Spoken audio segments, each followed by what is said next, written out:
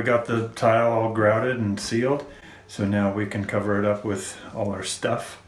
I also got this little dresser converted into our bathroom vanity with our surface mount vessel sink that I got on Craigslist for a screaming deal.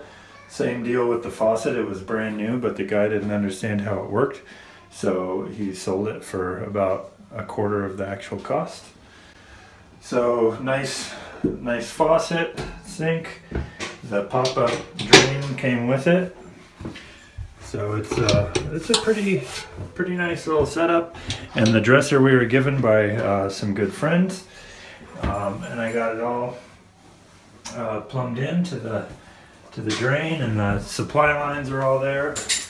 Oh, and I got the angle stops on the tub supply, and I got the hole cleaned out from all the different adventures. There was drywall mud and grout and thin set jamming up that hole.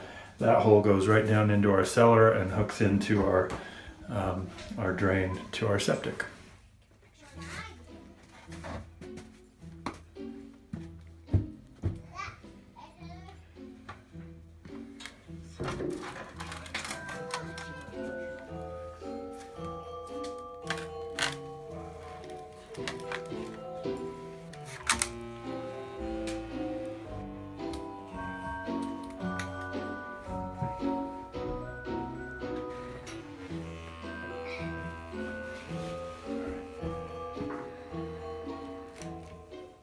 So this is our fourth winter out here, is that right? Mm-hmm. Our fourth winter in the woods. Our fourth winter in the woods, and it's our first winter with running water.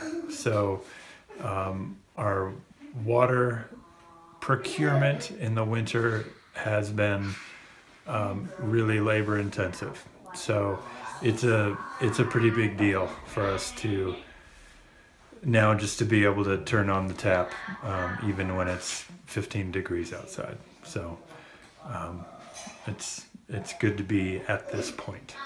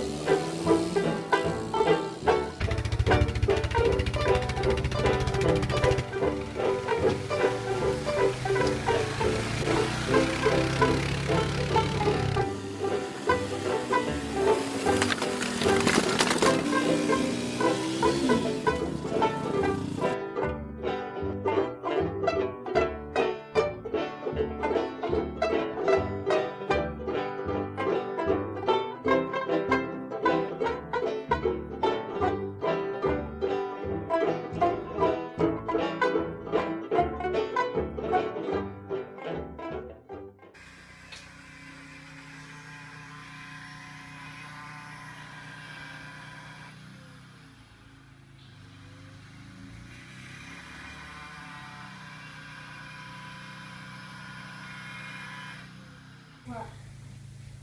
So can you tell us what it is? Sure.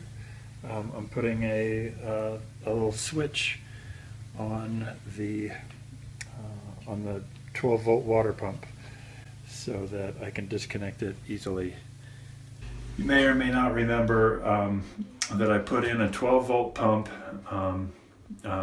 well below our concrete floor, and that was quite a long time ago. So the thing that we were really waiting on now in order to be able to use the water, because all the plumbing had been done before drywall even happened. So the thing that we were waiting on was to be able to power that pump and also power our little water heater. And so there's a little 20 amp switch. The pump will only pull 10 amps, so I'm safe here. I should probably have a fuse in line at some point, but just one of these little panel switches. And I just made a switch plate cover. And I just have a nail-on box. My wire is stubbing out. After the world's busiest Friday, we're trying to have the world's calmest Saturday. Milo went away to visit a friend, and Nick's tinkering away on our water system, and I'm hanging out with Sadie here, who is having some peaches. Sadie, you can cover it up. Can you do the part where you put the blanket on it? Here. Dad, get my hand. Let's let Sadie do this part. Okay, so here's my job. Here's my job. I put the napkin over it. That's my job. Good job. All done.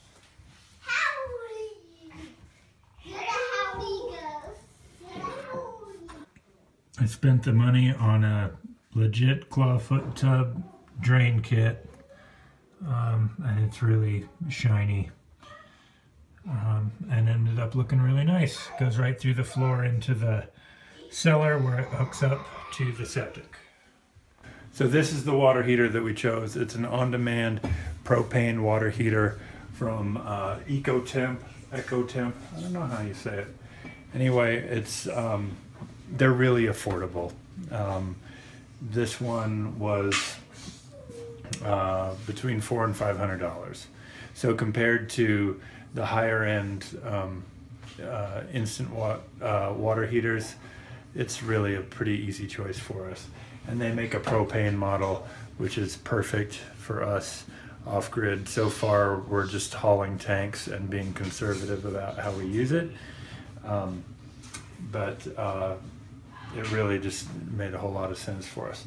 So I had plumbed the house with propane to our stove, to where our fridge might go, to where the second water heater for the floor might go, and this is where propane comes out of the wall for this device. So here we are up in my little utility loft. Here is our yet to be finished AC panel. No need for it to be finished right now because we have no way of providing it power. Eventually we'll have a larger inverter and battery bank that is able to provide power to that. That goes to all of our lighting and our outlets. But for the temporary setup, I have 2 deep cell batteries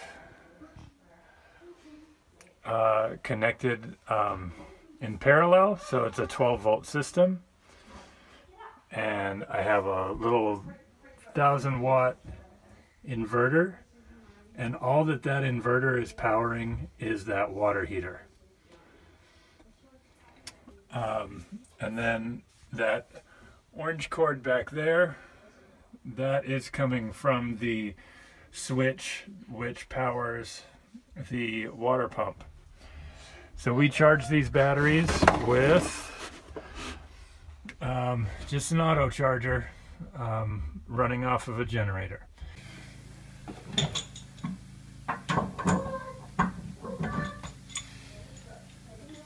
The only wrench I have though.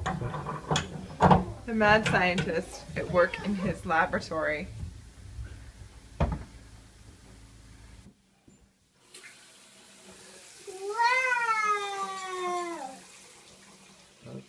To water.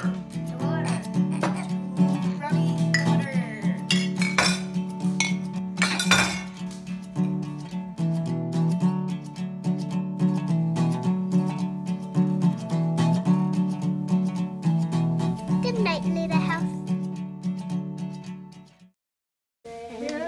Sailing over the boundary man. Many a stormy wind shall blow till Jack comes home.